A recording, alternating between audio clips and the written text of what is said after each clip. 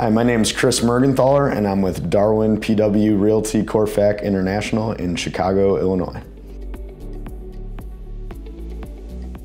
Chicagoland is seeing a lot of leasing activity right now. A lot of users in small bay multi-tenant warehouses, especially in infill markets, are being displaced by data center development.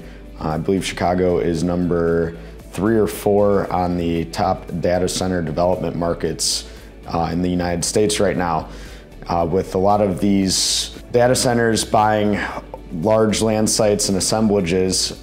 These smaller tenants, sub 25, 30,000 square feet, are being displaced and moving out, which is driving rent growth in the small bay warehouse segment.